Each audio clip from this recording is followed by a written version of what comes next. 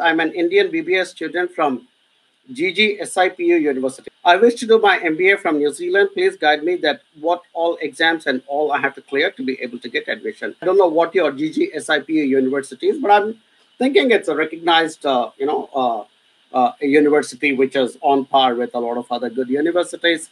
So no problems with that. In terms of wanting to get into an MBA in New Zealand, of course, you need to have your IELTS examination, which is the International English Language Testing System. That's what IELTS stand for. You need to write IELTS academic exam. IELTS has got two versions. One is called academic and one is called general. So for those who are planning to study overseas, including New Zealand, you will need to write the academic version of the IELTS.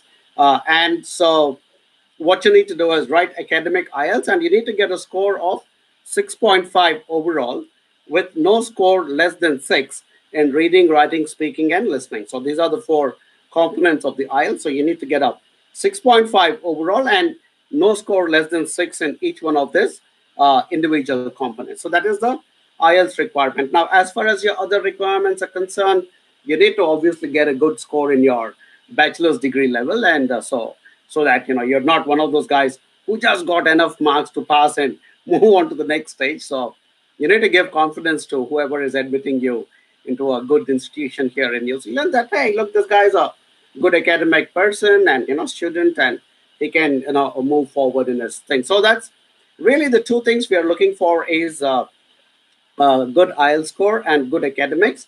Some of the institutions will also ask you for work experience for MBA. So I don't know if you have work experience or you don't have, but like I said, which is what the session is all about, is to give you some basic information. And if you want more in-depth and detailed information, we have a wonderful and large team of people who can connect with you and give you that information and give you the absolute precise details.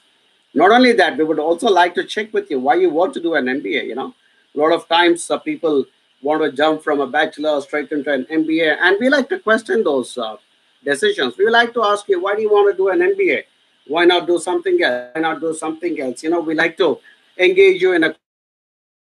You really are meant to go for MBA, and if you're not, then we tell you, hey, look, there are also all these other options. So why don't you look at that?